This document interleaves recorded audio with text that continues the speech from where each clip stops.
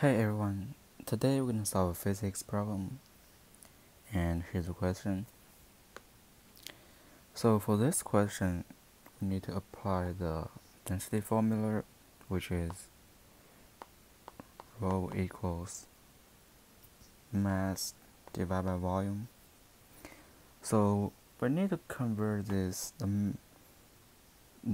mass and volume to kilogram and meter. So 23.94 gram times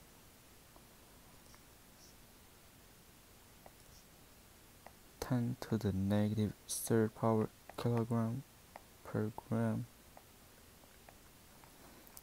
divide by 2.10 cube centimeter times 10 to the negative 2 meter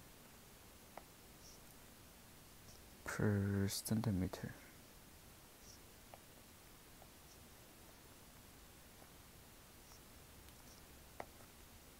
Cube.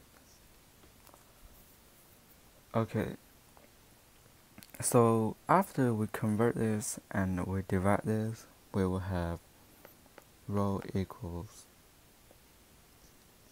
0.02394 kilogram over 2.10 times 10 to the negative 6 cube meter, which will give us 11.4 times 10 to the third power kilogram per meter cube.